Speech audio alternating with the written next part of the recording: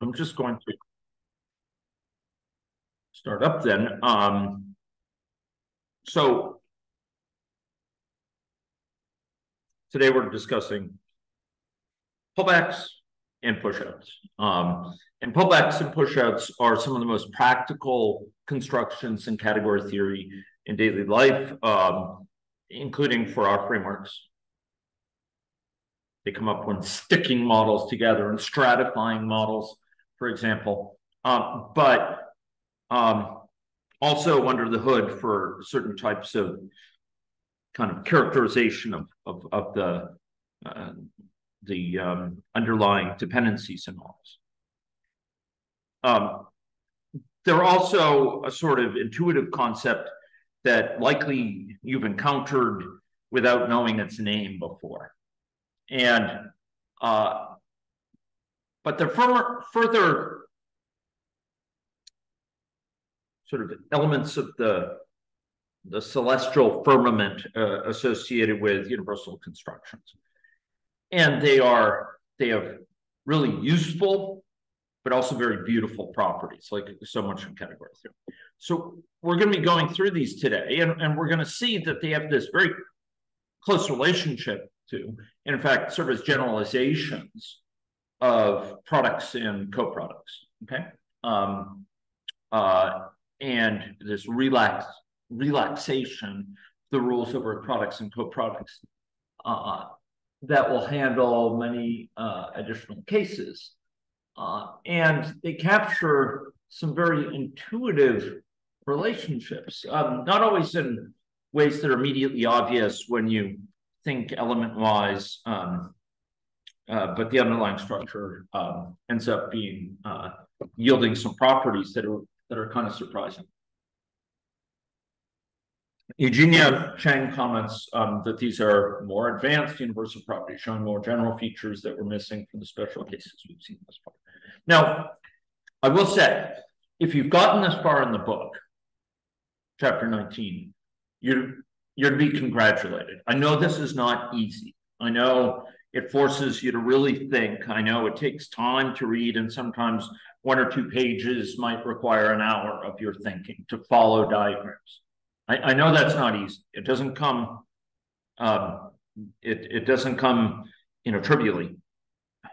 But you have to understand you're also building strength with that. You're building tolerance and learning ways of thinking.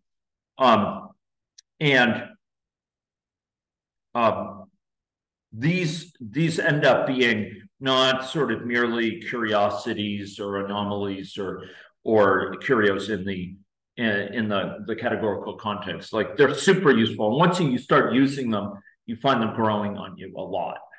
And while it's hard to come to grapple with these things the first time, it certainly eluded me for a long time exactly what a pushout was, et cetera, how it operated.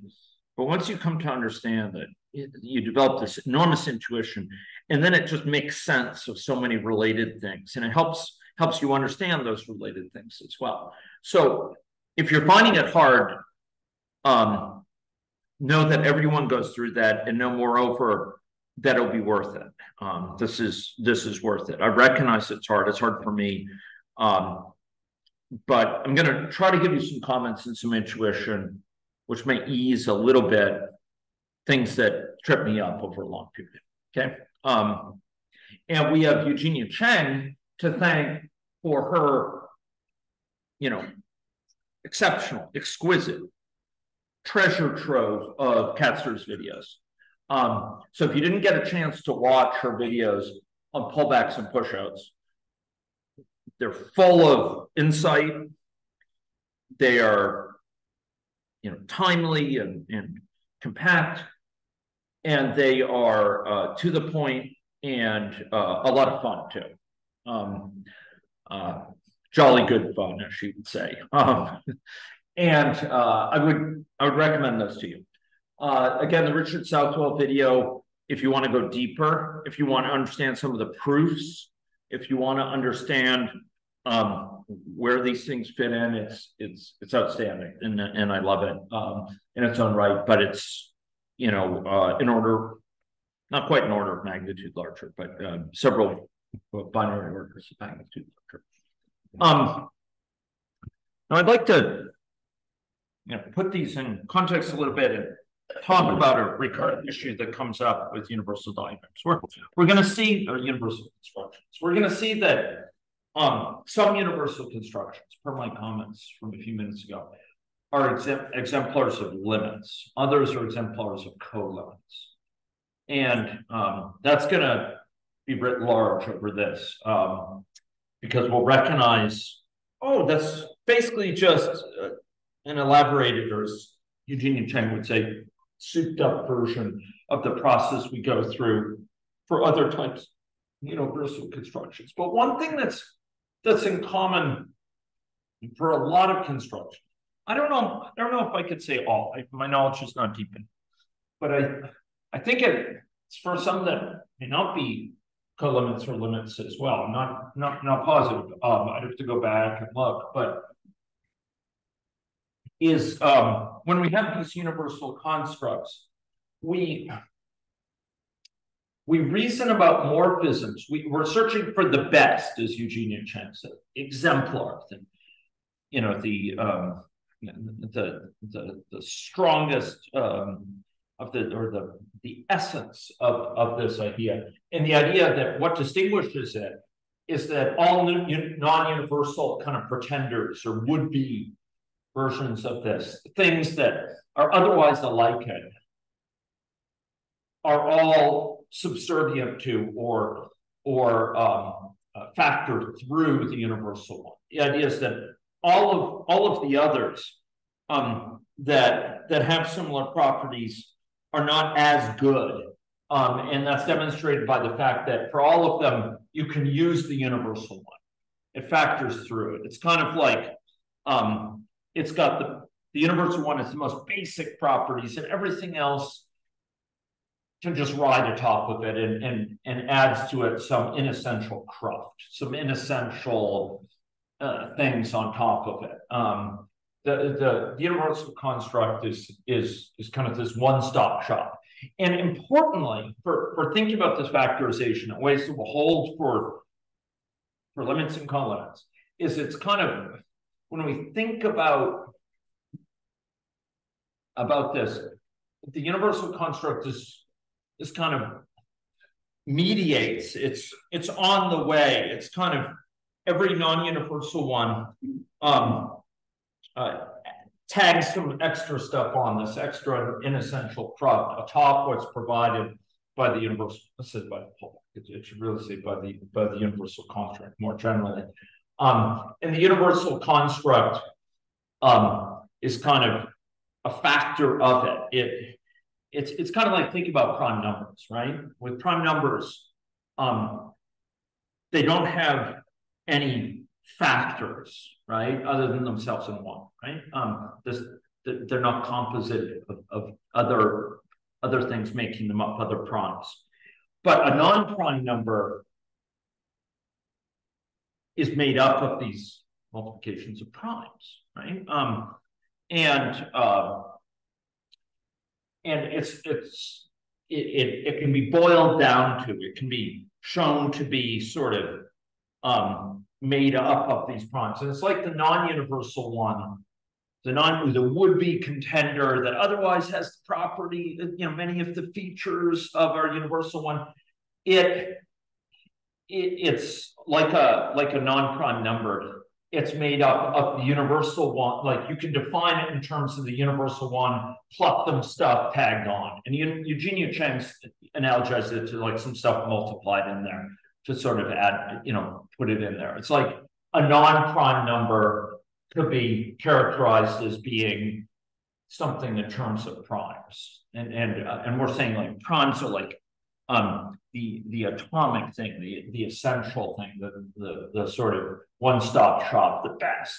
And here the universal construct is that one-stop shop, giving us all this information. And contenders, pretenders to be that, they all ultimately can just depend on the universal one. So it's got the essence of the situation, the best representation, and the others just hang on top of it. Just like a non-prime number hangs on top of the primes. And I draw very heavily in this set of slides from the pictures in this chapter. I produced a lot of them myself, but those that I borrow, virtually all of them from Eugenia Cheng's Joy of Abstraction. There's one from Richard Southwell's book, 1 or 2, I think, from there too. He has wonderful stuff. I will say that I realized late in the game, just before I started teaching my other class, that I had screwed up one of her conventions. I thought I'd been super careful about this, but I flipped A and B in some of the diagrams, like what's A and what's B. So I'll try to flag that down. But it just differs from hers, but my slides are consistent. I will try to fix it up later. So Eugenia Cheng mentions, I think in the book, certainly in the videos, her exquisite videos, that 3 of the universal properties that we've covered are limits. This thing called a limit. And that may seem mysterious, but as she discusses in the book, the idea is we're reasoning about these limits over particular diagrams, okay? And the limits involve, does anyone remember what a limit, like what's a construct that all limits have in common? It begins with a C. Cone. A cone, right? They involve cones. And the universal cone is like the ultimate cone head, right? So terminal objects, products, and pullbacks are all examples of limits over diagrams. Now, a cone, can you remember what a cone looks like? What does a cone look like? It's not like an ice cream cone where it comes up from, what does it look like? Like outside an ice cream. Yeah, so there's an object at the top that we call the apex. Okay, that's the term that's often used, right? And then there are some morphisms down from it to the diagram over which we are taking the pushup. So I've seen the pullback. So if all we have is a diagram down here that has two objects in it with no morphisms, we get something that looks like this. It's a cone here, and is an apex, and has morphisms down to the to these objects. And if we are, by contrast, having a diagram which has some morphisms in it, like that, what else do I need to add here? Yeah, okay, well, okay, so that will be demonstrating any other cofactor, but I need to add even something. This is the diagram down here. These are 3 objects in the diagram, and we'll be getting to what a diagram is in a later chapter. She'll be covering that for us. What do I have to add also? An arrow that goes from D and, to D1. Yeah, an arrow that goes from there to there. Now, what we're going to see here is these arrows go in different ways here, etc.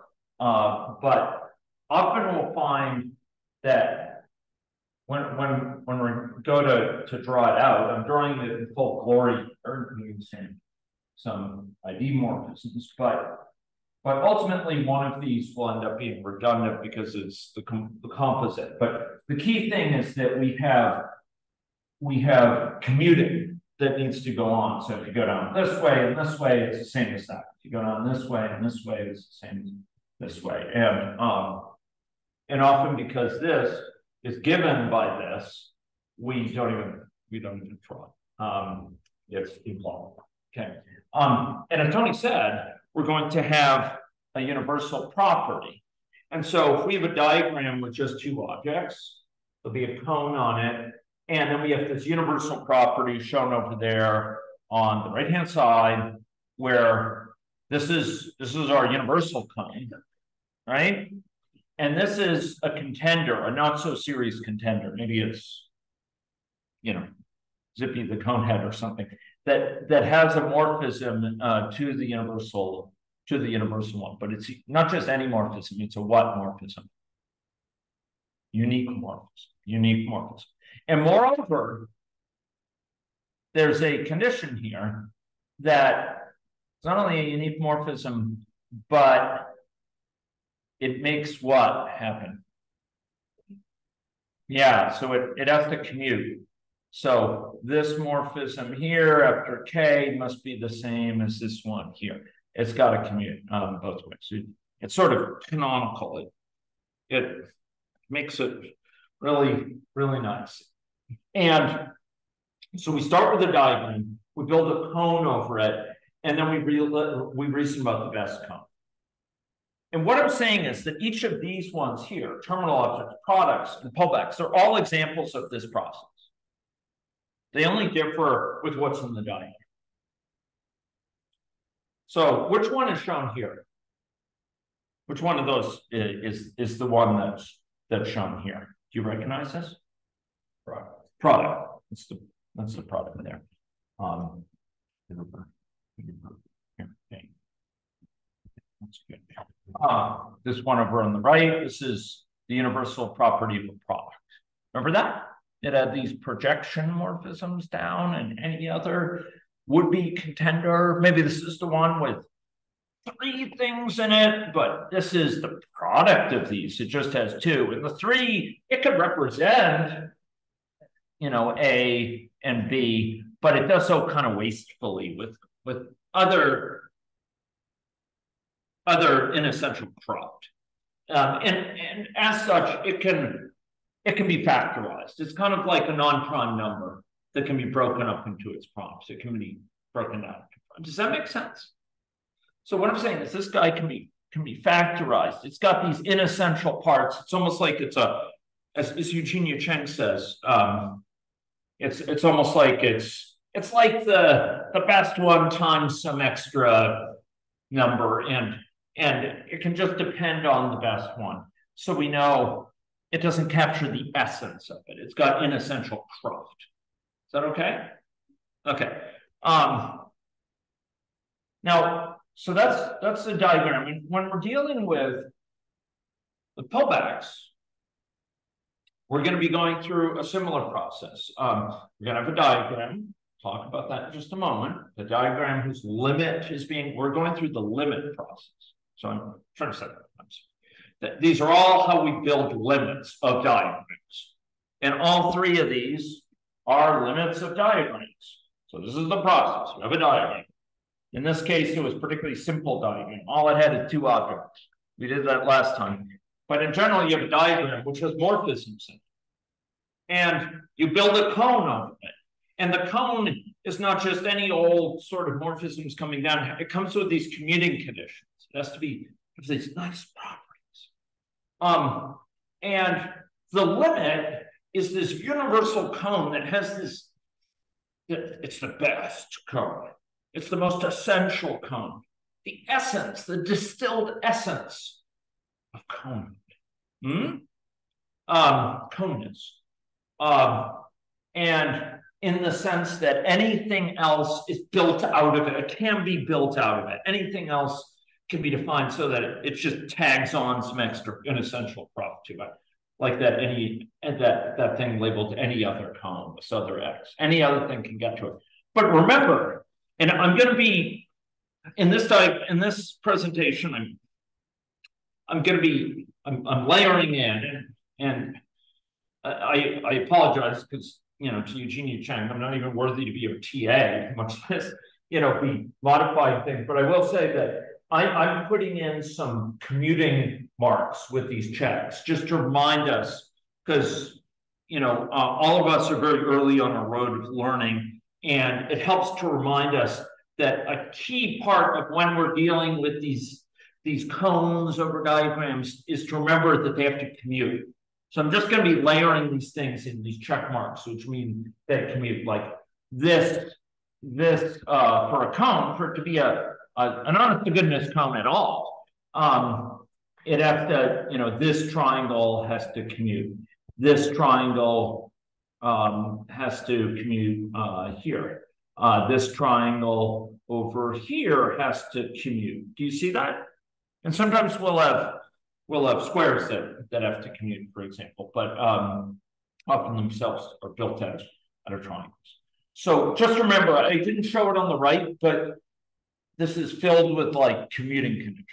Okay.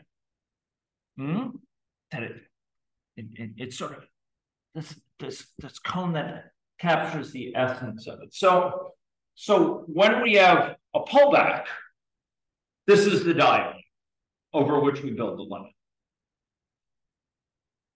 It's not as simple as a product. What was it for product? What was the diagram over which we built the cone for product? What did this diagram consist of?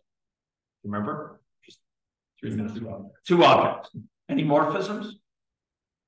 No, only identities, right? For each of the objects. It was a discrete sort of thing. Each object was a solitude, no relationships. Here, are there relationships? You bet there are, from A to C and B to C, right? And we build a cone over it. And there you see the cone on the right. You see it? See that cone? And it comes with commuting conditions. So this cone held at V, this morphism from V to A and then A to C, that has to commute with getting to it via the central strut, the central sort of morphism here. Do you see that? And going, from down to B and then over to C has to also commute with this. It has to capture these commuting conditions.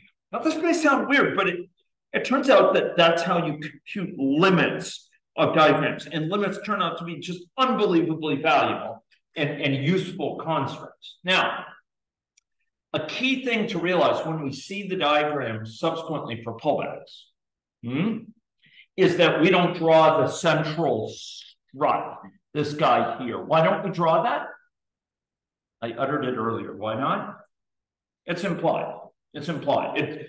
It's implied because the composite of any 2 morphisms have to exist in the diagram, and therefore the composite, of this one, B to A and A to C and to N, have to compose from something to B to C. A basic rule of being a category is any 2 N to N morphisms have to compose. And so we know there's one from B to C, so we don't draw it, just like we don't draw the identity morphisms because we know they're there. Does that make sense? So we're not going to draw that. Now, I'm going to go on to pullbacks, which are the most interesting, fun structures and useful structures, and useful in our work and useful in the work that you will do. But I want to say that we shouldn't neglect a little bit of discussion about terminal objects, because you may be saying, okay, I kind of understand how products are an example of a limit. I kind of understand now how pullbacks are an example of a limit. How about terminal objects? What's their diagram? I mean, this looks pretty minimal with a product. For terminal objects, what's their diagram? Anyone? What do you think the diagram would be for a terminal object?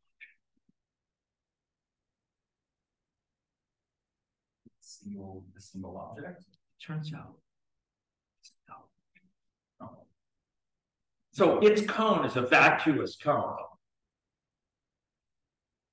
Remember, when we talk about a coproduct, I'll sometimes say, you probably caught me saying it. And rightly so, you could have reacted with appropriate last time, because I may have said like, oh, this essential one up there is the product.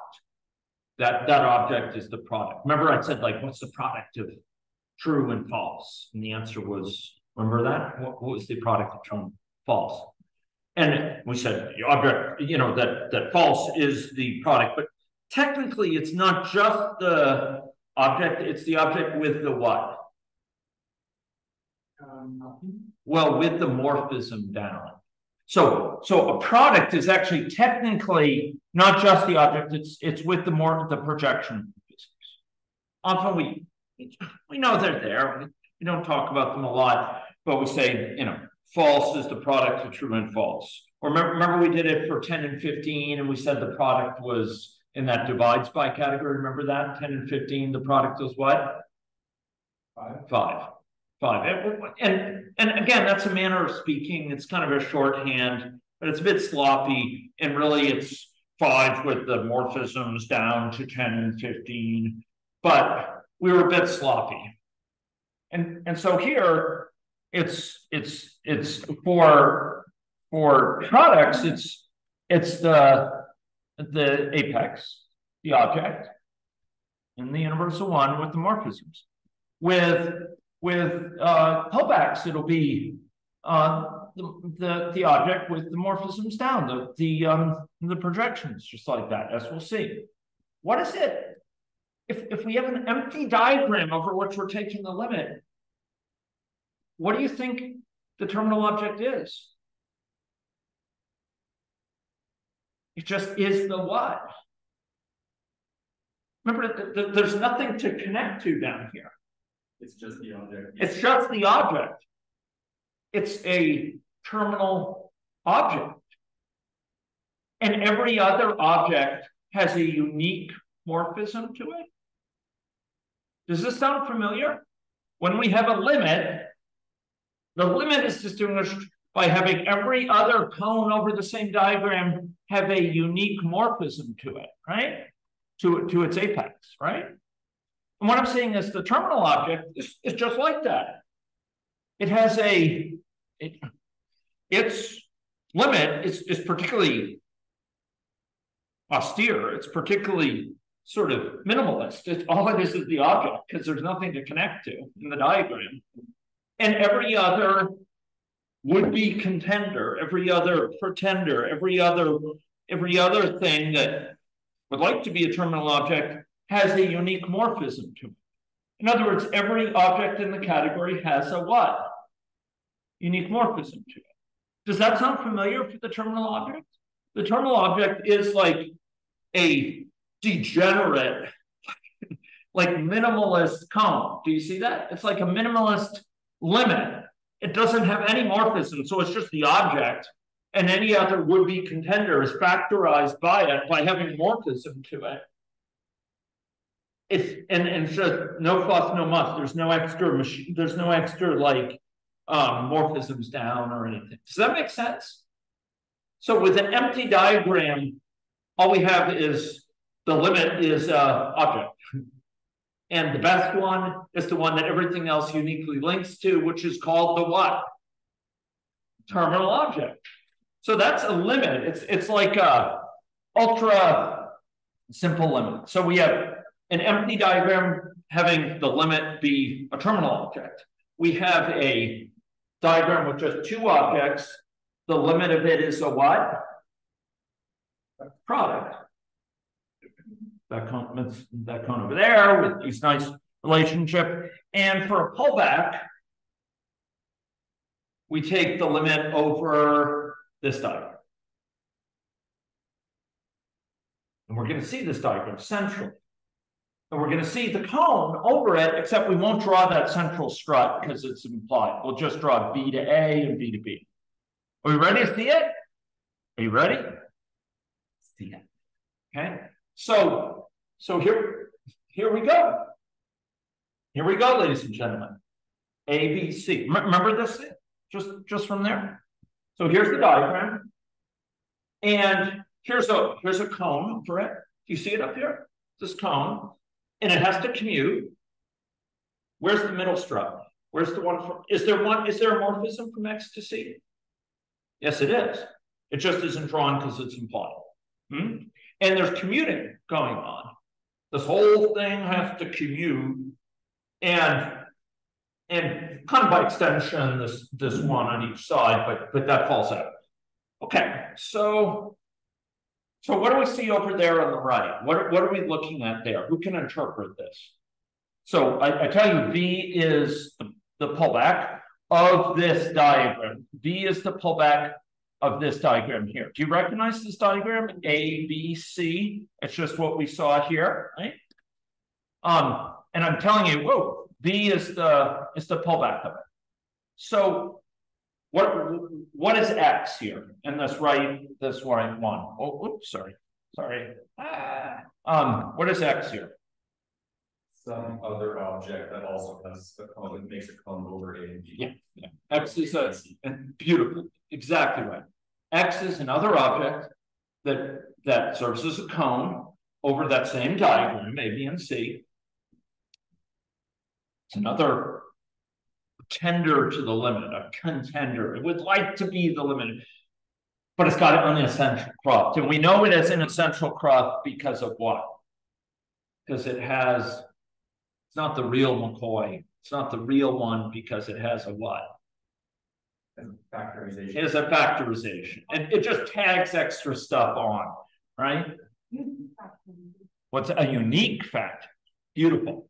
And it's not only another cone that is this unique, I mean, it's unique factorization that makes these triangles commute, right? It's got to make these triangles commute here. That's unique factorization. K has to be such that P after K is equal to what?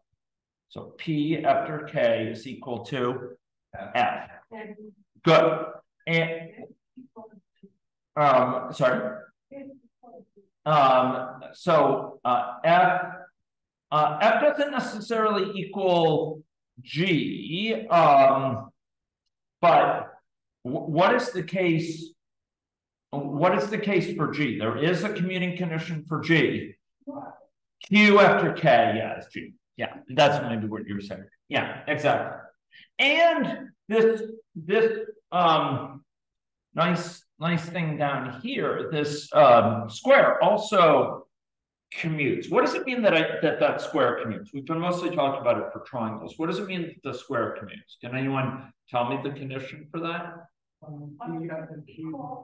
P, so P, sorry, say this again, Tony? S after P. S after P, T after Q. Remember, we can test equalities for morphisms here because we're not dealing with another level up from that. And so it's viewed as kind of morally okay to test equality for morphism. So F after P is equal to T after Q, right? So that's a key property for the product, right? That's going to be huge. Now, commonly we interpret P and Q as projections. Do you remember? Like we talk about them as projection morphisms. Do you remember where we saw that last time? Or where do we have projection? Yeah, with products, right? We have these projection morphisms down from it, right? Okay. So the standard notation is as follows. And you'll notice that there's, I put in a check mark. Eugenia Cheng doesn't. She mentions it, obviously, it's absolutely central. I put it in there just to remind us all the time, right?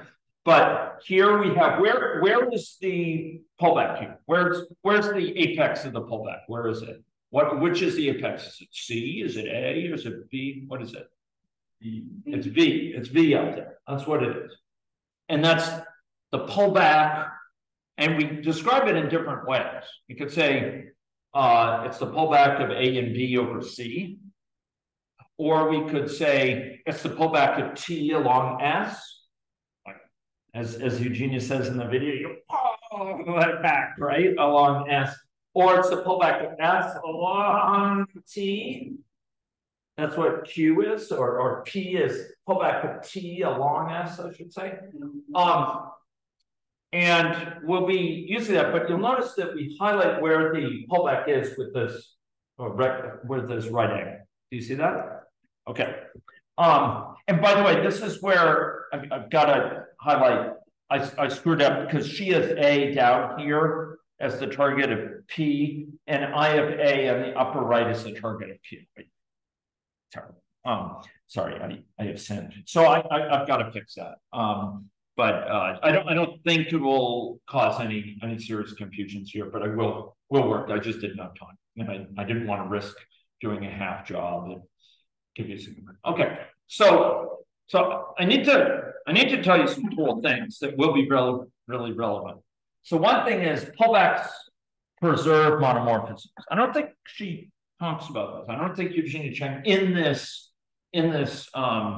chapter talks, but maybe she did, and I missed it because I do so many things because I'm building up here as well in my knowledge. So the idea is we denote monomorphisms in several ways, and you'll see in the different videos that I recommended, like Richard Southwell, he shows a monomorphism like this with one of these sort of back hooked arrows, I don't know how to describe it, forked arrows like that.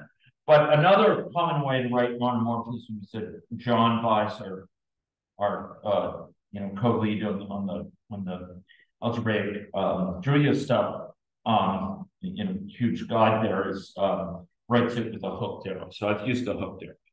Okay. So those are. Do you remember monomorphism? Remember the idea of that? Remember we saw that earlier? Things are monic. Do you remember what monomorphisms correspond to in set? They're what sort of functions? Monomorphism corresponds to what sort of functions? It's functions that are, begins with I, injective. And we have an injective function. And often this is how we think about it more generally, monomorphisms. Injective function is one that, what does it being injective means? And you remember?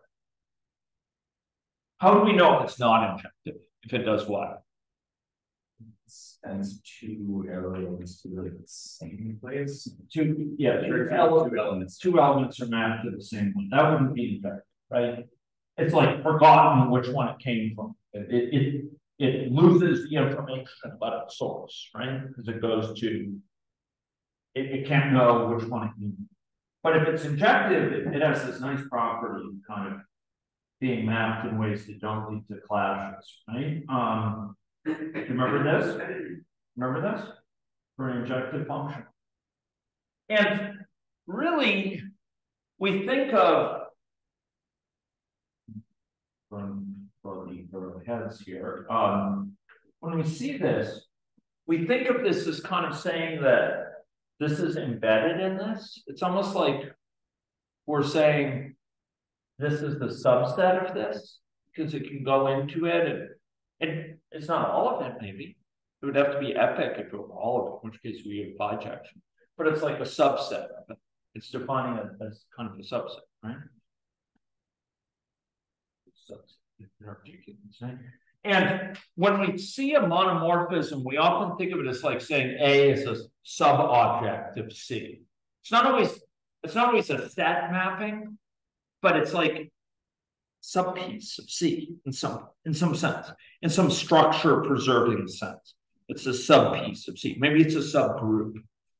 Maybe it's some sort of submonoid, or maybe it's some sort of sub-preorder that has extra structure beyond what sets have. But it's like a piece of A. A is a piece of C. And here, I'm talking on the left here, and V is a piece of B. It's within B. It's like, does that make sense? And often these intuitions end up being super useful. It's like A is a sub-object of B. It's like it has a piece of what C has, but not all the time. By that, in the intuition, can I say V also have a monomorphism coming to C? C, so it may not be monic all the way to C because S could collapse things, right? S could, like, there's S on the way to C through the lower part, or Q could, right?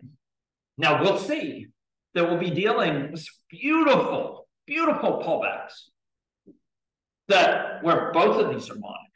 And then it's like awesome. Then it's like it's got a monomorphism to C all straight away. Okay, we'll see a beautiful case of that. In fact, Eugenia Chang, 15 years ago, it was her favorite square, favorite pullback, at least in set. And even now in this book, it's still her favorite. So we'll see that. Okay. So the idea is that pullbacks preserve monomorphics. And what I mean by that is if T is a monomorphism, remember I talked, you can think of the pullback like pulling back T along S. I'm sort of imitating. It like pulls back T along S. That's what P is. It's the pullback of T along S. And so if T is monomorphic, P is monomorphic. It preserves it as you pull it back along S. See that as a really nice interpretation. Or over here on the right, as we pull back the monomorphism S, we pull back to Q. Q is monomorphic. Also a subset. So that's really amazing. Like A is kind of a subobject of C. It implies the pullback, V, the apex of the pullback, is a sub-object of B. And we're going to see this with sets. It's beautiful. So they preserve monomorphisms here. And partly because of that, we can say that, oh, I see this. Okay. No, I think that's right. I think that's right. Yeah. So we pull back T along S, and we can think of this monomorphism from B to B here as being like S to the -1 of T. Like it takes T and it kind of passes it back through S to get out a new monomorphism. Okay, that's the idea that we could characterize it, and in fact we can characterize this as S to the -1. And so here we're sort of interpreting this square in terms of how S operates on it, and saying, well, it preserves monomorphism, so we'll term this S to the -1 of T, and this one S to the -1 of A. I want to show how this works in set, okay? And maybe I'll leave this. So in set, the pullback is the limit of this diagram where A, B, and C are what? In set, objects are what? Right. And what are morphisms in set? Functions. Right. So in set, the pullback is the limit of this diagram. Do you recognize this diagram? Well, it's the same one we've been dealing with, right? Eugenia Chang just capitalized the letters, I think, to try to communicate that they're set. So this is what it looks like. And again, flipping it. But here, A cross B fibered over C, sort of over C, is what we call, is one name for the pullback. Okay. And that's a very common name for the pullback. It's the fiber product of A and B fibered over C. And it basically is capturing pairs of A and B, which have what property? So like P is the projection down to B, right? It tracks the B part of the pair. A is the projection down to A, and it tracks the A part of each pair. And what's this fibered over C thing from? It reflects that what? We only pair up things who do what? Sorry? Okay, yeah, and what must be a pair of both A and B? So any pair from A and B, in order to be listed in this fibered product, they have to what? But the A, it has to map to what? The same place in C as does the B.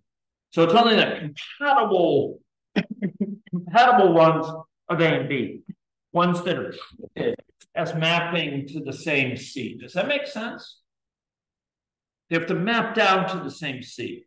The sort of classification of the same C. I want to think through for ease. We can think, I showed this in general, and this is true in general, but But for set, let's suppose that C were 1. What is the, so imagine this for a moment, that C is 1. When I say 1 in set, what am I talking about? Singleton. That's the what in, it's the singleton is the terminal element. It's the terminal element. Or the terminal object, I should say. Terminal object, right? If this is a terminal object, I'd say that saying that the first element of A, so if we consider each pair and A cross B or fibered by C, I'd say it's kind of, you know, trivial. It's kind of doesn't add any information to say that A and B have to map to the same C. Why is that?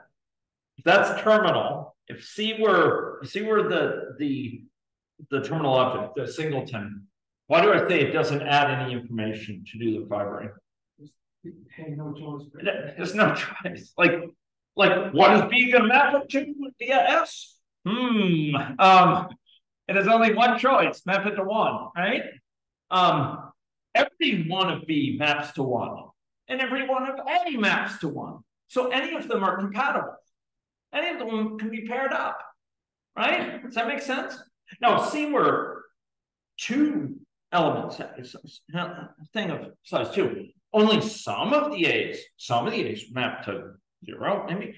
Others map to 1. Some of the B's would map to 0 and others to 1. And only A's that map to 0 will go with B's that map to 0. And only A's to map to 1 will go with B's to map with 1. But if it's a terminal object down there, what is this reduced to? If it's a terminal object, if we just have a singleton, what is A cross B? What A cross B fibered over C? It's just the product. Yeah, it's just the product. That's all it is with terminal object though. It's just the product. Pullbacks are like a close. They're like a product that has extra flexibility and has extra versatility. And so if all you have the terminal object, there's no choice to what to map it to. You have the product. Okay.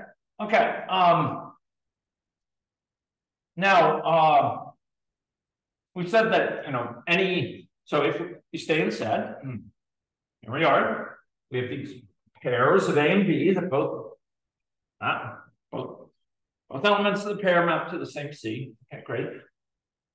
Any other contender for the pullback, any other object that has this ability to extract an A, ability to extract a B, such as this square commutes that it goes around and commutes. So T after G is equal to S after D after S after F. I should F after S. So G after T is equal to F after S. That has to be anything, any pretender to be the pullback, any contender, any would-be pullback that has that in order to be a would-be pullback, it has to have that basic property of commuting, that F after S is equal to G after T. And if you have one of those, well, if it has inessential craft, just stuck onto it beyond the essence, beyond the best, beyond the distillation of this fibered product, then it goes through the fibered product. We can express it in terms of the fibered product, just like we can express a non-prime number, a composite number in terms of, right? It goes through. And so this should be somewhat familiar from last time, where we had a similar notion with just a different diagram. Okay, so I want to build in set. I want to just remind you of some really common ones, and of course, most of these are from Eugenia Chen. So she has colors, pants, and shirt. So this is a diagram, right? So there's some mapping from pants to colors. What do you think that mapping does? For a given pant, it gives you what? Color of the pant. And for a given shirt, that mapping down on the right-hand side gives you the what? Okay, so what's the pullback of this diagram? So these are sets, there's a bunch of pairs, a bunch of shirts, there's a bunch of colors. What's the pullback of this diagram? Same, yeah, pairs of, remember, pullback is going to be a pair. So one of these is A, my diagram is surface, right? Let's call, and not to, the master, rather than the apprentice, we'll call shirts A and pants B. Oh, sorry. So pants A and shirts B. Okay, that's her, the master's. Sorry? That's right. So it's or more to sharpen that, a pair of pants was the first one because this is A, and shirts, such that what is the case? Such that you said it earlier. So pairs. Each pair has a pant and has a pair of pants, I guess we'd say, right? And a shirt of the same color. Why do we know that they have to have the same color? Yeah, when they map down so remember, T after Q has to equal S after P, right? And so when we consider when we consider pants, a given set of pants, and we take its color, it has to equal the shirt of the pair and taking its color. Does that make sense? So this is this pairs of pants and shirts of the same color. Does that make sense? I think it's like so natural a concept. We almost use it without thinking about it, but this gives it a name. It's sometimes said that category theorists are different from a lot of other mathematicians, because if you show a mathematician some concept, some particular thing, maybe it's the disjoint union, they'll say, show me an example of that. And a category theorist, if you show it to them, they'll say, what is this an example of? Like maybe it's an example, maybe a disjoint union is an example of a coproduct, which applies in all these different categories. Different context, it's the same basic concept. We saw that with product last time. Remember minimum or the greatest common divisor, or the and. It's just the same concept. It's the same concept again and again and again. It's the same structure, same hidden concept. And I'd say here we have a hidden concept we've been applying probably for all our life.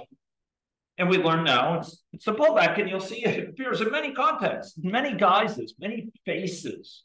And Eugenia Cheng is letting us see those faces. Okay, now I'm going to be covering some cases where we have monocs, where we have, and again, what's a good interpretation? If A has a monic morphism to C, what's a good interpretation that A is a what? Is a injection and set. Yeah. Oh, and set, yes. Yeah. And it's an inclusion, we might say, or an injection. Generally say inclusion in it. In other words, A is a subset of C. A is, remember this diagram? This is mapping that's injective, right? And so it's an inclusion. It includes this within this. Does that make sense? It identifies sort of a subset of this, right? So T is kind of identifying A as a subset of C, you could say. And the pullback of that is going to say that what? A cross C, a fiber by C, is what? A subset of B. Let's go see this. And this is one of the greatest things. And I got to give Richard Southwell, I just sort of aped his diagram and spiffed it up a little bit and taken it from to technical art. But You have the basic way of illustrating it. So let's go through how this is mapping. And I put it down there in the lower right. Okay. Okay. So remember this idea of A is like a subset of C. That's what that morphism over on the right is saying. Dude, I wish I had like a long stick or something. The T, right? That's what T is saying, right? Yeah. And somehow, I don't know, somehow people talk. Open this. Anyway, that one way over on the right hand side, I guess I can point with the mouse. This guy here. Do you see it? Do you see it? Okay. So let's oh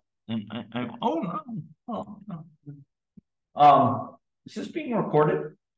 I thought. Yes, this is recorded. Okay, awesome. So that's saying A is a subset of C. So what I've shown on the right, and on the left and the right, is B and C. Those outer things with the dashed lines, those are sets. Okay. I'm not trying to show it purely in a categorical way. I'm saying let's imagine what the sets are doing, just like I have in the board here. So each of these little circles is an element. Okay. So we have set B over here on the left, and we have set C over here on the right. And we're matching these as elements, just developing an intuition for really what's going on here when A, B, and C are sets, and this is all in set. Okay, so we have set B on the left, and we have all these elements of it, and set C on the right, all these elements. And what that A monomorphism to T is saying is, so there's a monomorphism from A to C. And what's a monomorphism in set? It's a what? It's a what function. And begins with I, injective function, right? So it's saying that A is a subset of B. Same idea here. It's like a subset of B. It's within B. It maps to it in a way that doesn't lead to so we can sort of identify, or you might say, a purist might say, I don't know that it's A, but it's T that's identifying the subset of C, right? Just like the mapping is identifying the subset of T. Do you see that? The subset of C. The T is identifying the subset of C, okay? And you could quibble whether it's A or what, but you could say that each of these A's, it articulates a subset of C. So that's what's shown here. That's kind of the subset of C delineated by A through T. Does that make sense? Does that make sense? So here we go. So we have C on the right, and we have the subset of it as what we captured by A. And so there's some of the elements of C that are within that subset. Right? Those are the things in the dotted lines, in the red dotted lines. And then there's some things outside, right? And what is the pullback doing? We're pulling back T over S. Where is F here? Well, S is the mapping from B to C, right? Just look down there in the diagram, right? F is what maps B to C. And again, I apologize to the master because I departed from her conventions because A and B have swapped. But anyway, let's go with my conventions here for a moment, inferior as they are. So B maps to C with S. See that? And so that's what I've drawn here. S maps every element of B. That's what a function does. It maps every element in the source to the target, right? So I've drawn that, but I've drawn it in two colors because I want to distinguish the things that are within this inner set within B, the set within B, whose image is what? So what this is doing is, so that subset of B, that maps over to A, so that subset of C formed by A through T, that subset of B is what? It's things in the pullback. A cross B fibered by C. Those are the things that are mapping to this subset. So what this is saying is that if you have a subset of C, if you have C and it's mapped to by S, and A is a subset of C, then S induces, it defines a subset of B. And that subset is defined by A cross B, fibered over C. Those are the elements of B that will be paired up with elements over here on the right-hand side in A. So each element of B is paired up with an element of A. Do you see that? And this is defining what the the pullback is. It's sort of these pairs of elements that are mapped to by S in the same way. But the beautiful thing here is the monomorphism formed by T. The fact that A is a subset of B gives us a subset, gives us a pullback that is a subset of B, which I think is really cool. And it's sensible, right? It's like, yeah, you have a subset of C, if that's what A is, then you get in return a subset of B defined that maps there via S. Does that make sense? Okay. And of course you can flip it, right? Like if you instead were dealing with a monomorphism on the bottom, and forgive me, I'm just going, if you were dealing with something like on the right here, where you have a monomorphism at the bottom and you pull it back along T, then now A is going to be, the C is a subset of B, and you're going to have A as a subset of B, and so on. Or sorry, it's a B of the pullback. So here, when you have monomorphisms along one side, namely from A to C, the pullback preserving them means if you had a subset over there, as defined by that monomorphism T, you get the pullback being a subset of the being defined by and associated with the subset of B. And of course, the pairing of it, the mapping, I think is going to give you exactly those pairs A and B that form the pullback. That's the pairing up of an A and B. So that's a kind of lens by which to understand this notion of monomorphisms. This is for set, but you can carry some of those intuitions over.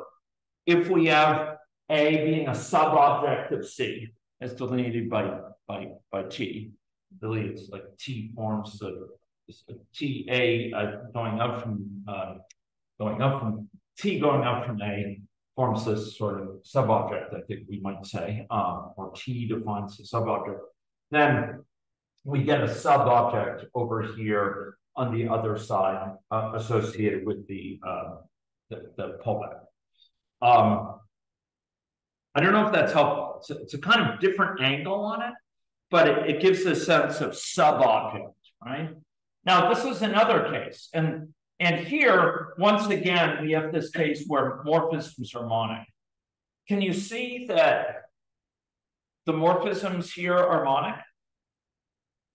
So these are these sets? Are these sets? They are sets.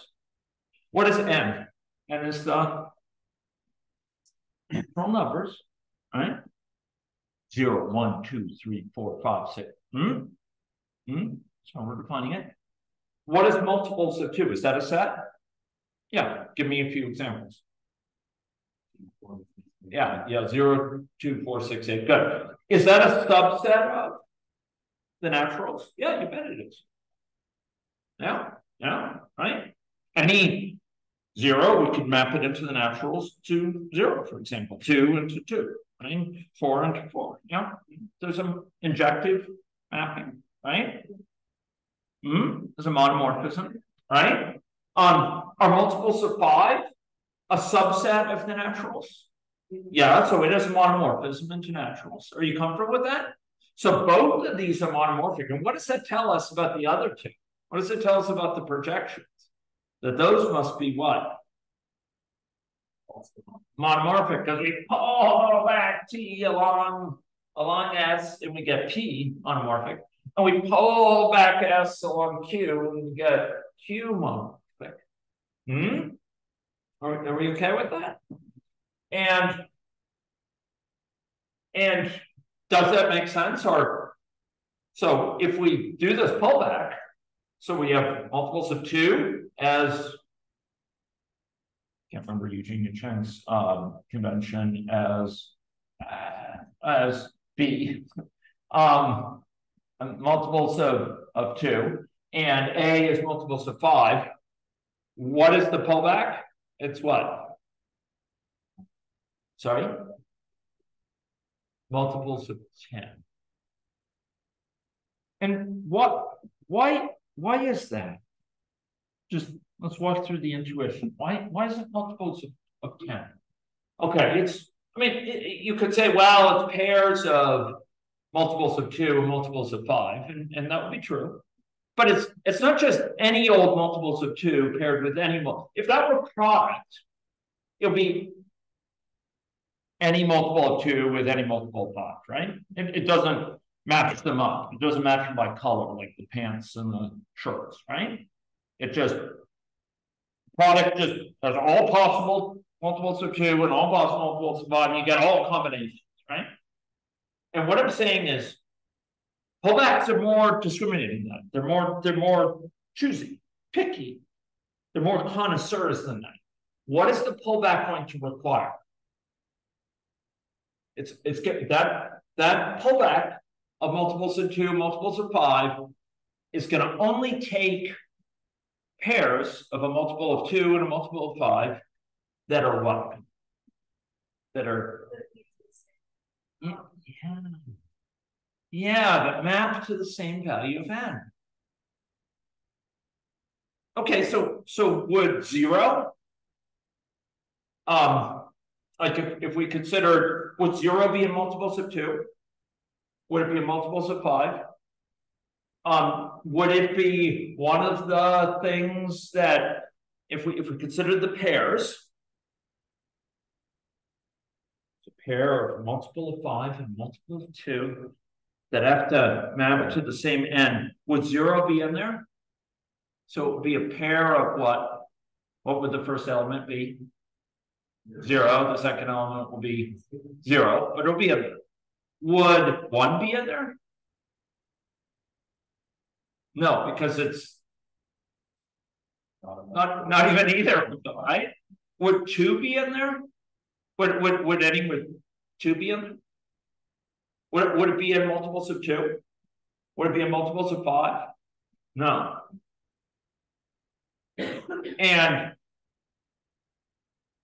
And you could say, well, we could pair it up with 5, we could pair it up with 0, we could pair it up with 10, but they have to map to the same n. And it wouldn't map if you had 2, it would map to 2 for there with T.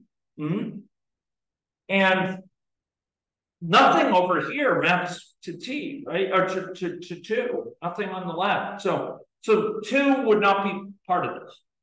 Would 5 be part of this? For the same reason, right? There's multiples of 5 has 5, and it maps to, what does 5 map to along the bottom?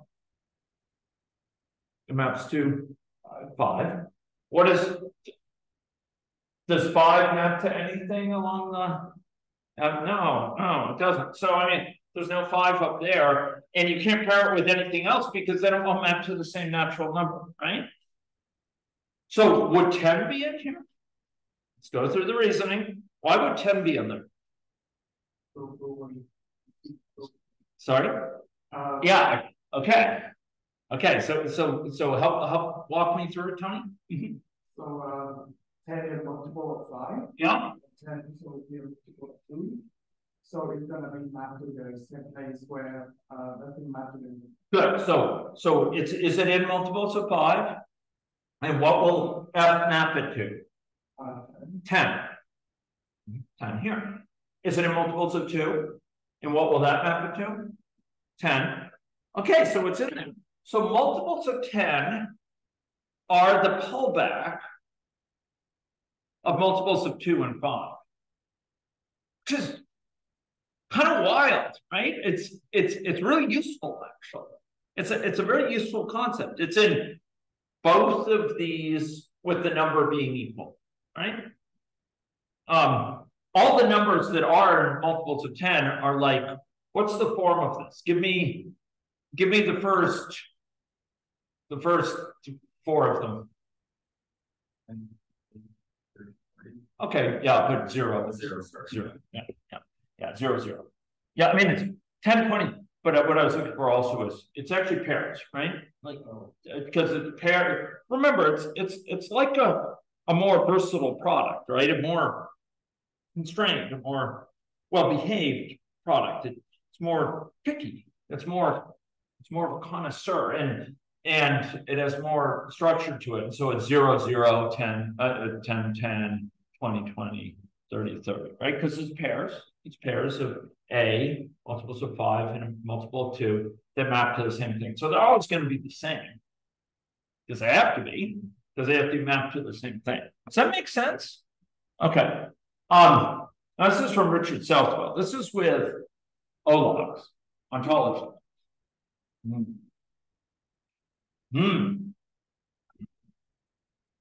So he writes an amount of fuel down on the lower right. That's our, what is that? That's our what? What's our letter? The one on the lower right is for C. And he writes, and this is the language of O-logs, which David Spivak has written some wonderful stuff about. So we have, it's related to ontologies, computational ontologies, that are using the semantic web and other areas. Medical, natural medical lexicographic system, etc. So a car has an amount of fuel.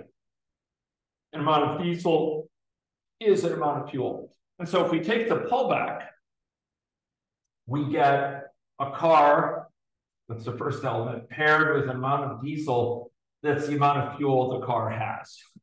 So it's like a pairing of cars and amounts of fuel, which is kind of cool. Okay. Now this is Eugenia Chang's favorite pullback.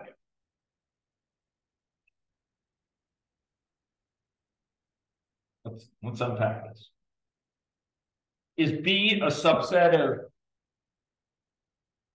A union B? Is that a subset of B within A union B?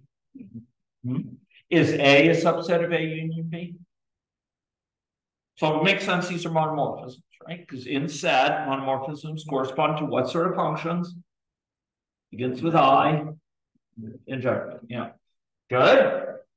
Now, is P the projection down from A intersection B?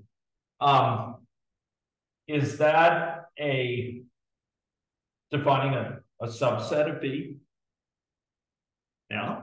It's the subset of B that's also in what? A. Is this mapping from A intersection B to A monomorphism? Because it defines, so it is extracting its projection to A from these things on the left, which are the subset of A's that are also in what? B. Yeah, and so this is a pullback square. And down the lower right is C. Now, that may freak you out a little bit, because earlier we were thinking like C for examples where like C was colors, right? Or C was an amount of fuel, but here also it's natural numbers. It could be a very large set. Here it's A union B. We'll see why this is when we discuss pushouts. Because it turns out this is also a pushout. It's a pushout the other way. But here A union B is C, right? And A is within C. B is within C, right? And you have these two things on the opposite side, A and B, and their intersection.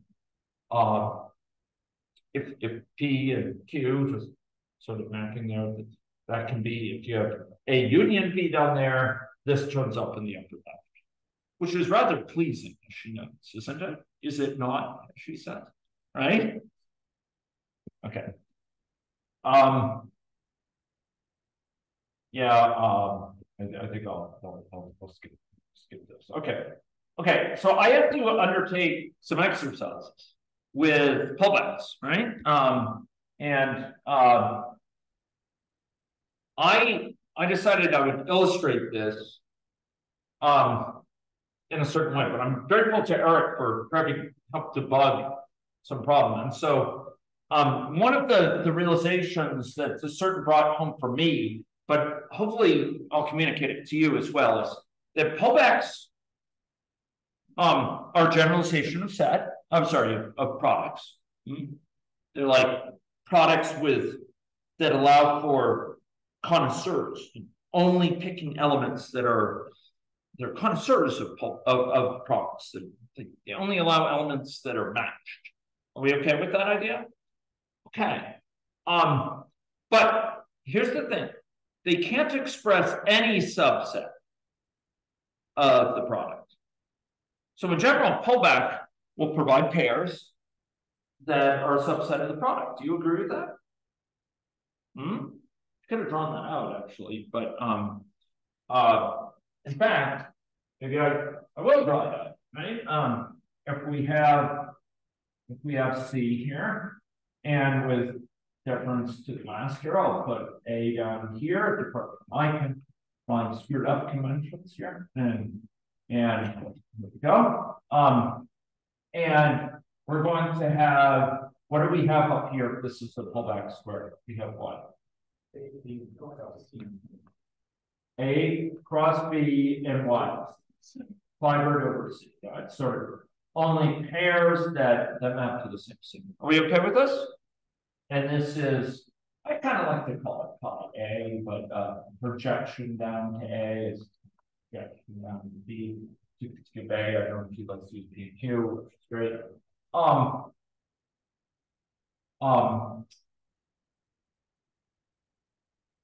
But here we could define here A cross B. What is this? What is A cross B? Product. And it also has a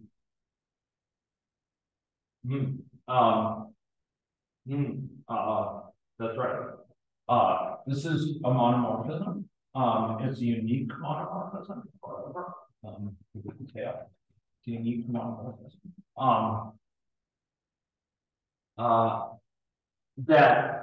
That goes and actually it. I'm sorry. It actually doesn't. It actually doesn't make this commute, does it? It actually makes. It doesn't make this final commute because then it would be like the better one yet for making this commute. But what it makes is commute is actually this and what's here. Terminal object, right? And the point is that the pullback is a subset of the product. Every pair in the pullback, fiber over C, every pair is within the product. The product is all the pairs, not discriminating at all, just kind of all of them. Whereas The pullback is more conservative, it only has compatible ones, right? And what I'm saying here is that this isn't an arbitrary subset. We can't always get an arbitrary subset of the product in the pullback. In other words, there may be subsets of the product that we can't express with the pullback. And this was brought out nicely by some of Eric's comments and just talking about it. So I'm going to show you an example of an infeasible relation to capture. Okay, so here we have visa, permanent resident, citizenship, born in Canada, born outside. And, you know, I have more refined terminology, born, you know, in Canada or to a Canadian parent, citizen or whatever. But we'll bear with this for the moment. So a product of these, so I put a check mark if it's going to be part of the pullback we want, or part of the relation we want to capture. So what would a product give you? A product between these things and these things. I'll just tell you, I mean, it will give you a check mark in all of these. You'd have all possible combinations, right? And we'll give all possible combinations. Born in Canada with visa, born in Canada, permanent resident, born in Canada with citizenship, born outside of Canada, visa, born outside of Canada, permanent resident, born outside of Canada, citizenship, right? That's what a product would be. Very blunt. It's kind of the canonical one that just projects down to these things with no further, you know, no further discernment about how they differ. Now, what I'm trying to say is that the pullback is more picky. It's more discerning. It's more of a connoisseur. And it's going to require things mapped to the same C. Are we okay with that? Mapped to the same C? Okay. And one thing I did is I used to illustrate this in general in the solution to the exercise. I colored things. I used different colors to indicate different values of C. Okay. So the idea would be maybe we'll have two values of C. One for people born outside of Canada and one for people born in Canada, or something like that. And those will allow different subsets of this thing. That was the idea. Okay. Now, but there's a problem here. It goes pretty merrily along for some, right? We could say, okay, magenta. So here, remember, we have what we'll call this without lots of generality. We'll call this A.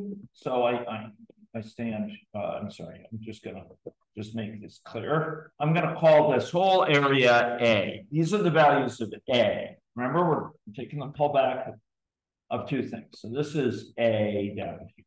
Okay, can we merge these? Yeah. Oh, okay. All right.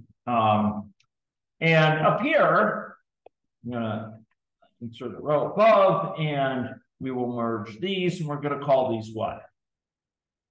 Anyone? I'm gonna call them B. It's gonna be our B. Okay. So these are the things we of which we want to take the products here. Okay. And these can be in black. Right. There we go. These can be in black here. Okay. So we have A and B here. A is visa, permanent resident, citizenship. That set, and B is the set here associated with the columns. Born in Canada, born outside of Canada. So a product of them would have a check mark on all of this, right? You'd have all possible combinations. A pullback in them would pair up only compatible values of A and B. Compatible according to the map to the same one, value of C. And I'm indicating the value of C to which they map without giving it a number. I've just indicated with color. So what I'm saying is for B, things in this column, born in Canada, will map to the magenta C. And this row, citizenship, will map to magenta C. It's kind of a scheme, right? And this column, born outside of Canada, will map to the blue C. And these two columns, visa and permanent resident, will map to the blue.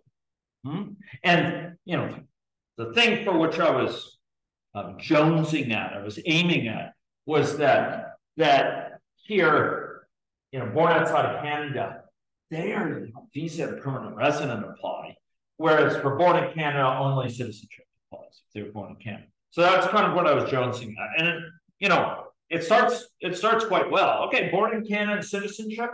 The only one in this column that has a check mark is this cell down here. This one in the lower right. Why is that? Why is that the only one? Why isn't it for visa, for example? You're born in Canada, you're automatically. Yeah, but in terms of mapping to C, why is it there's no check mark here? Why is it not part of the, remember, check mark indicate if it's part of the, if that pair of column and row is part of the pullback? Why isn't visa and born in Canada part of the pullback? Because they, yeah, different values for C is indicated by the color, Yeah. Yeah. Well, yeah, I had that in the exercise I said, or to Canadian parents. So I'm just leaving this out. You're absolutely right. You're absolutely right. No question. Certainly correct. But I left it out of this. Okay. Just so this wouldn't be, you know, horribly long. Anyway, so that works well. But now we have born outside of Canada. Okay, that's going to be the blue ones. And we're going to have it for any row and column combination, A and B pair, that has the same color, blue.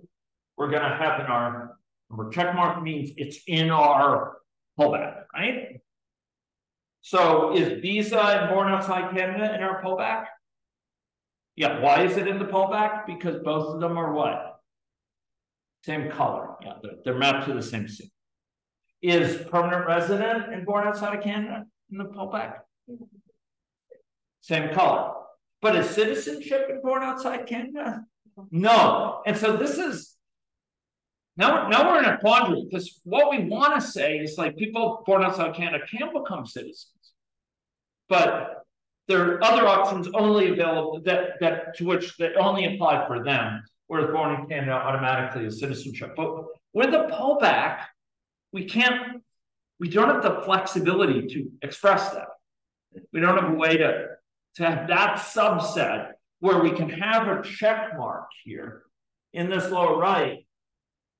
There's no value of C, which, you know, we assign to this column that will let us assign. If we make it magenta, then we can't get the first two. If we make it, and so what I sought to do here was to for each of these to define a refinement. So here we go. So now we have 4 categories: visa, permanent resident, naturalized citizen, native born citizen. And the idea here is that okay, so now I went whole hog, right? Now I went the full deal. Okay, born in Canada or the Canadian parents. So there you go, right? No. Okay, so why is there a check mark in this one down here?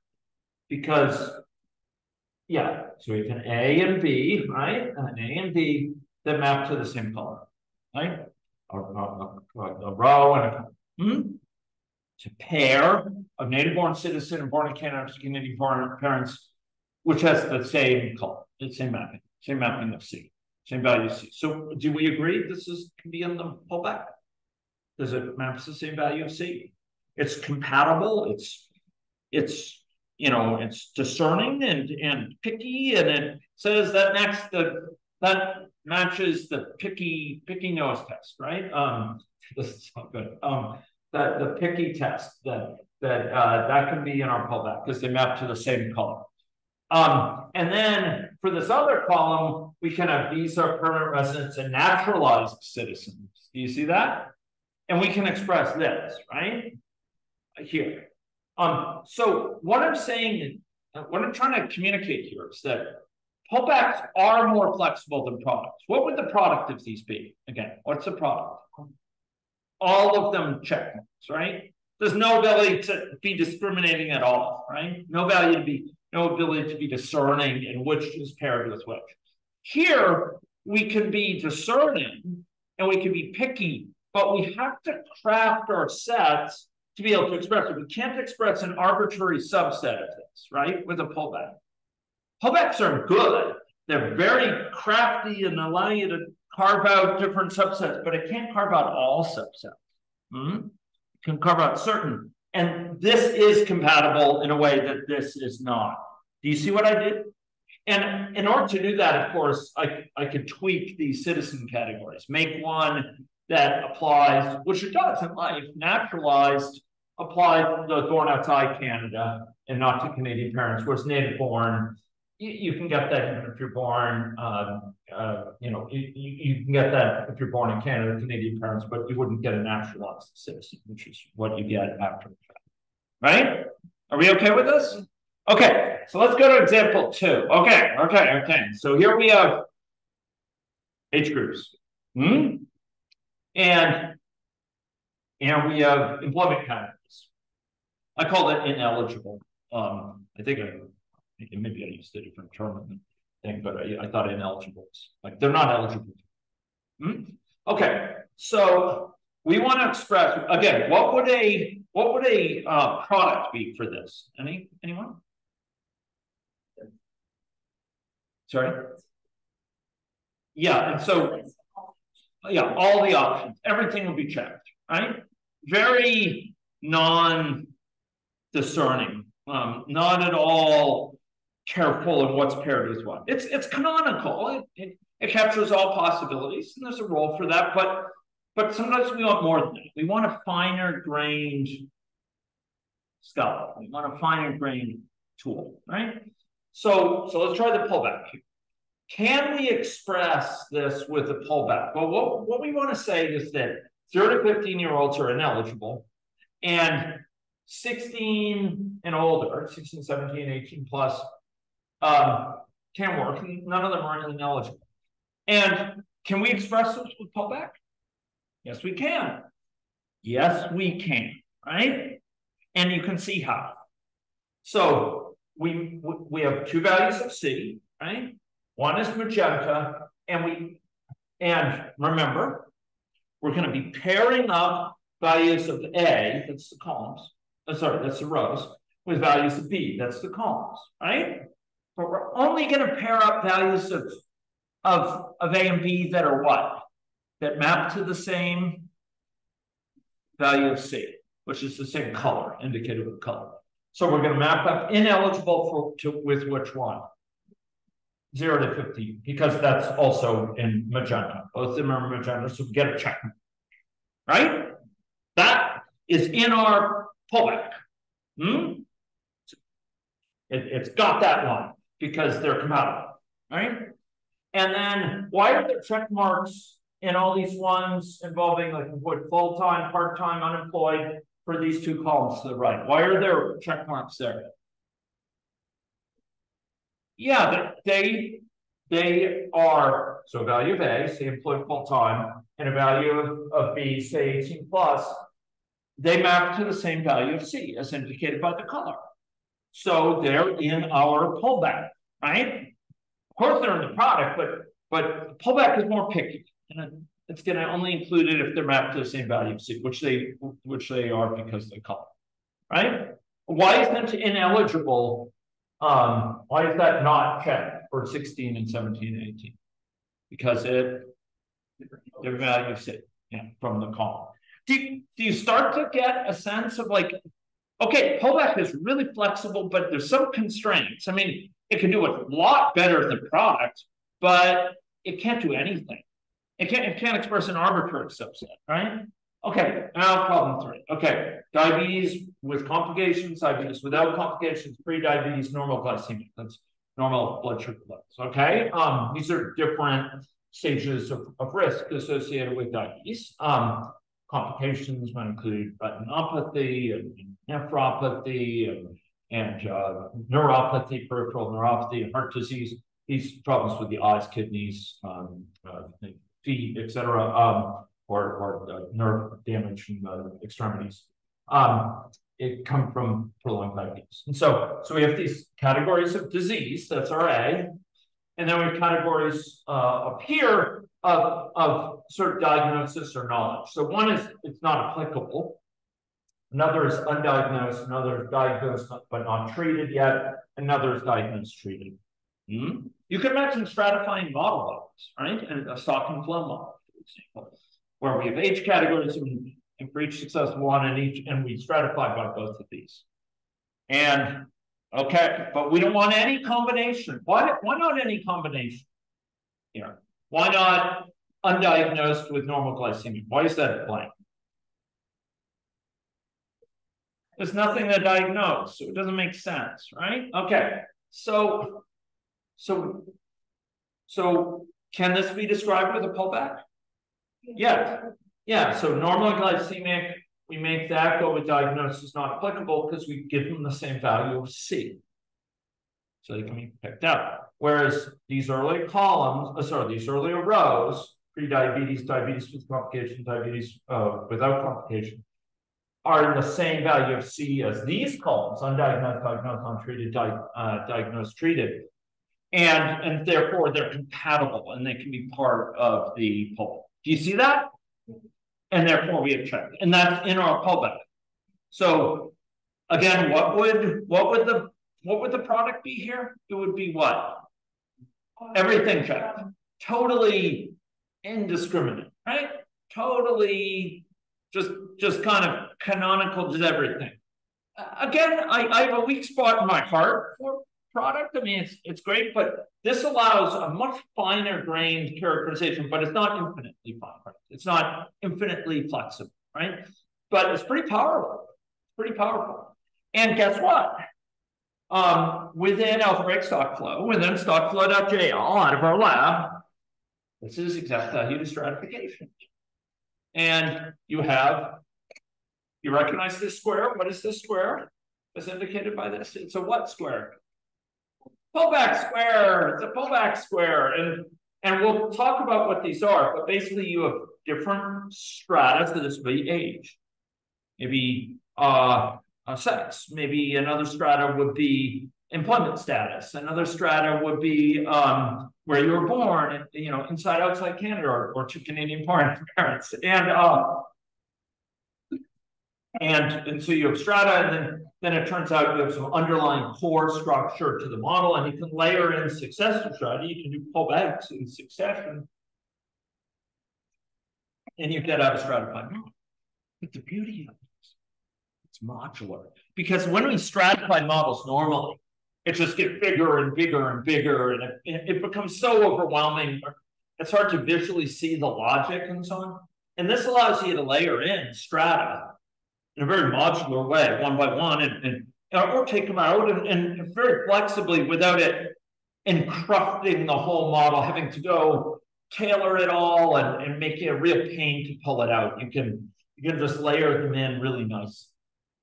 Ladies and gentlemen, this is all pullbacks. And you can capture these non-uniform structures. It's not just products. Products would be like all combinations of age with all combinations of employment status, right?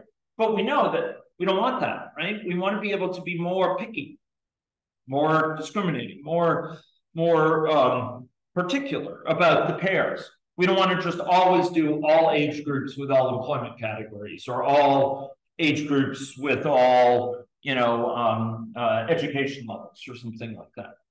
So we use pullbacks. That's why we use pullbacks. Pullbacks are the workhorse, ladies and gentlemen, associated with stratification. They're also the workhorse associated with some other components under the covers. Maybe I'll just say I don't have much on pullbacks, so maybe I'll just quickly go through some some comments on that, the cost of underplaying them, because I do want to move on to algebraic data types next time. Cool. And exponential objects, which are also incredibly cool. So duals. Every categorical construction, universal construction, has a dual. And limits have colimits. And do you remember the 3 limits I gave you? What were the 3 limits? Okay. Terminal, product, pullback. And for colimits, it's just co, it means backwards, right? Initial objects, co-products, pushouts. And you can start to anticipate the properties right away. I don't even have them all described. I ran out of time, but do you remember if we we'll come to one of them, which would be rather nice. So pushouts are a colimit over a diagram like this, and this diagram. What's the difference? Casually they look the same. A, B, and C. C in the middle. What's the difference here between what we see on the left, which is for pushouts, and what we see on the right for pullbacks? What's the difference? There's a big difference, even though C looks in the middle and B is there. What's the big difference? Okay, yeah, so we're going to have colimits and limits, but there's something else that's different about these diagrams, something key to the direction of the arrows. On the right, they're going into C, and the left, they're going out of C. All right, that's a pretty big difference, because remember in category theory, it's all about the relationship. It's all about the relationships. And it matters whether,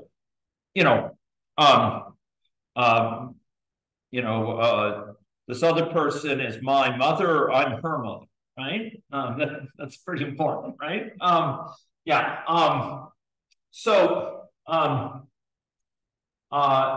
we have a diagram over which we're going to take the colimit, and we take the colimit. Now, you can be excused for saying, "Oh, wait a minute, it's the same diagram. The arrow is going out to the right, and down to the left." By the way, this one I correctly got Eugenia Chang's convention, but I erred in the other, in imitating the master. But here A is down in the lower left, right? I think that's according to hers. So what's the difference between this and that other diagram we have for pullbacks? First of all, where's the pushout? Where in the diagram? Lower right. Where was it in the pullback? Upper left, right? Right? Okay. Now C is in the upper left. Remember that? Okay, now, do you remember, moreover, when C was in the lower right before, for pullbacks, the arrows from B, how did they relate to C? What direction did they enter? It went from where? B to C. And now it's from C to B, right? It's C to B. Yeah, so we're going to see the implications. Where are the projections? Or sorry, where are the analogs to the projections? The reverse projections. The thing used to be the projection, but now it's the reverse. Now it's the injection. Now it's the insertion. Where are they in this diagram? Where did they, for pullbacks, where were the projections? Do you remember? They were here, right? Phi A, phi B, just on the left and the upper side. Where are they here? The opposite to them are P and Q. And those are insertions. Those are things which stick things in to the pushout.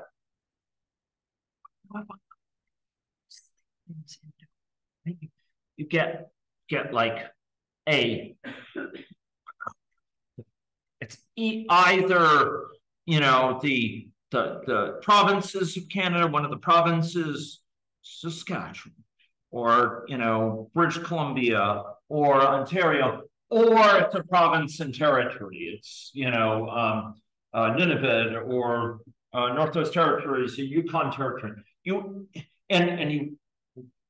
the provinces, you stick it into the province side. From the territories, you stick it into the territory side of the co-product.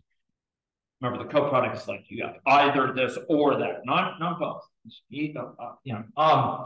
Okay. Or it could be a co-product of provinces, and then and you stick it into one of them.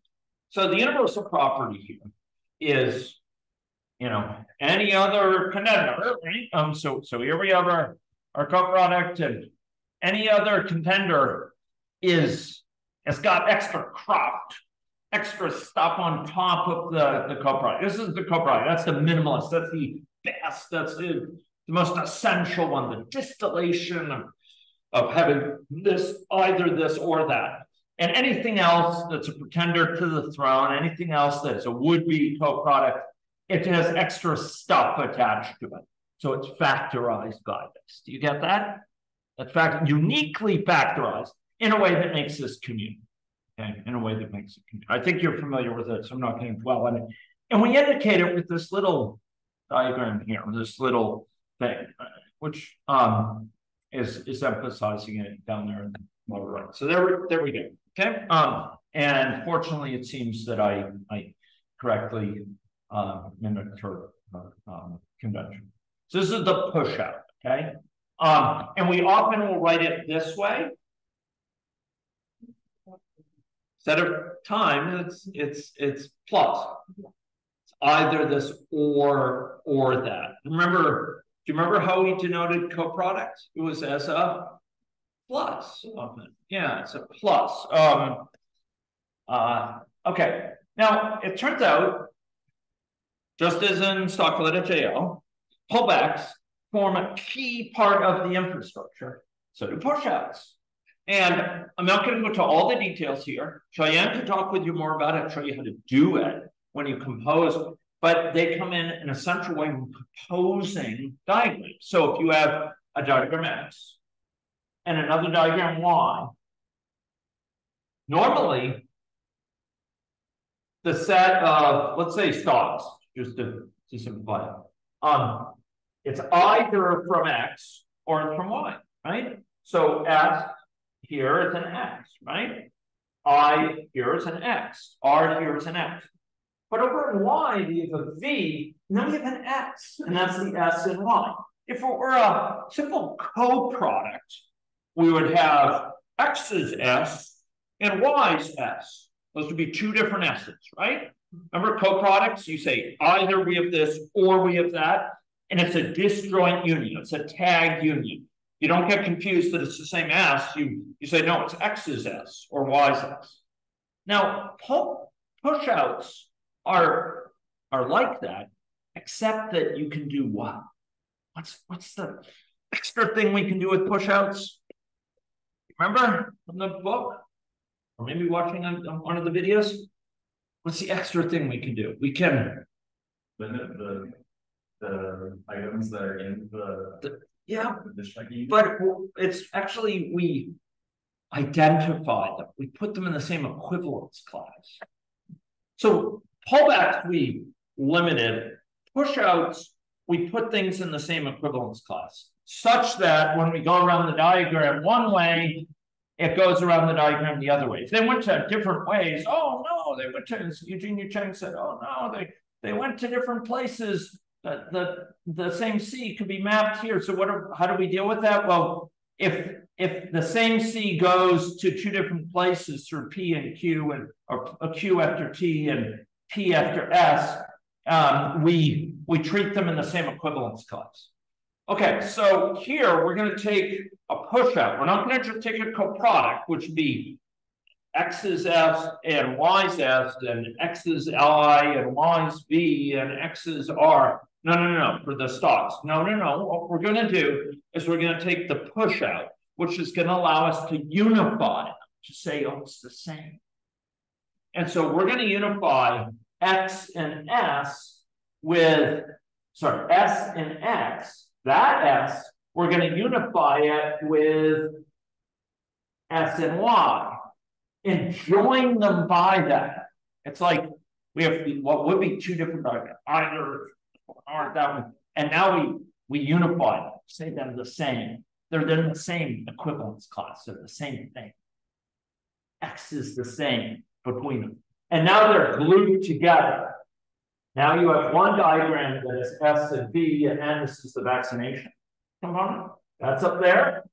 And you have the other diagram from here, and they're joined together at S because we identified S. We said it's the same S. It's in the same class. It's the same. And that's what we can do with pushouts. We can identify things. We say it's either in this or that, or it's the same. It's the same. It's relaxed. It's relaxed again from what we can do with co-products. We're forced into saying, nope, it's in this one or that one. But here we can say, no, it's actually the same thing. Does that make sense? Okay, so guess what? Do you remember that the product? Do you remember with pullbacks? We had the special case. You remember up here where we had C being 1? If we took, if C only had one possible value, remember that? It's only one possible value that S and G could give. Remember that with pullbacks? What did that yield the pullback being? It's the product. It reduced to the product because there was no discernment going on. There was no pickiness. There's no connoisseur going on. It was just everything was in the same C. So everything is compatible with everything else. Remember that? For pullback? For pushouts, guess what? Serves as this project, as this same thing. It's initial object. It's not the terminal object. That's what one is. It's the initial object. And the initial object, if you have the initial object here, then guess what? Guess what T is? This is the initial object. Guess what S is? The one arrow that The goes up. single arrow out of the initial object, right? The single thinking arrow out of the initial object is there. It's you, right? Is there, and then P and Q can map up, aren't going to unify anything. They're not going to unify anything. There's no particular thing picked out as being in the same equivalence class. So you get A equals B. Do we see that? Which is pretty clear. And by the way, we will often write and instead of plus, we'll sometimes write this sort of square unit, which is the same thing. And it turns out this Eugenie Chen's paper diagram 15 years ago and today remains this one, which is both a, guess what? A pullback and a push. Yeah. Where's the pullback? Upper left, right? Remember, like intersection is like, remember with intersection, it's like product of sets. Do you remember that in that diagram? Product. It's this one that needs both there to be in there. The greater lower bound. But then down here in the lower right, which one is that? That's the push out. That's the push out. It joins things together, right? Yeah. Which is incredibly cool in my mind. And I want you to, I want to ask you, I told you before, pullbacks preserve monomorphisms. What would you immediately suspect that pushouts do? No. They preserve what? Well, okay, but if a pullback preserves, it honors monomorphism. Pullback a monomorphism, and you get a monomorphism. Remember that? Remember that? Like way back here, we ended up using it here. Remember this? Remember, pullbacks always preserve. Hey, where is it? Here, monomorphisms. You pull back. Guess what? Pushouts preserve. Epimorphisms. Because they're just a flip. They're just a flip. So they preserve epimorphism. It's awesome. It's awesome. ladies and gentlemen, pushouts and pullbacks are recommended by both beauty, utility, and power. And I know it's not been easy. I know it's not hard, and it makes your brain hurt sometimes. But if you can grow comfortable with this, and it takes time, it grows on you, takes mulling it over, thinking it through, trying it out, trying it on for size. But if you can get comfortable with this, you can do amazing things with them, and will achieve amazing good by building the next generation of modeling tools for health modeling using these techniques. Okay, so this is going to temporarily sort of complete our tour through some limits and some co-limits as universal constructions. Next time we're going to talk about this really neat universal construction that I don't think is either one of them, if I'm not mistaken. I could be wrong, but I think it's the exponential, okay, which represents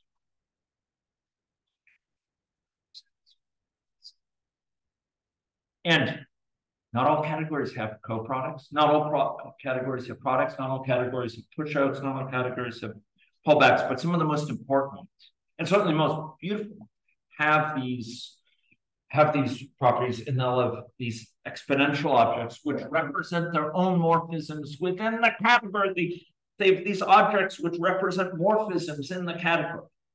Just like in Haskell, we have types that represent maps between types. Don't tell you it takes an int and returns a bool, or takes an int and a double and returns a bool, or whatever. We have types that represent mappings of types. So it is, we'll have objects that represent morphisms in a category. And we'll be able to do core things with them, but those will open the gateway for this hugely important thing in computer science of algebraic data types, which have all sorts of amazing properties you never knew could exist in a data type, but will just pour out of it based on your knowledge of coproducts, products, terminal objects, initial objects, and soon, ladies and gentlemen, exponential objects. Are we ready? You keen? Okay. So let's go do that next time. So get started on chapter 20 if you could. But next time I'm going to be giving you some videos to look on exponential objects, and then we'll also be trying out some on, possibly I'll give you a video on algebraic data types, but possibly I'll just cover it. So I know it's not easy. I know it's hard. I admire your stalwartness. Thanks very much. And we will see you next time. Thanks, Greg.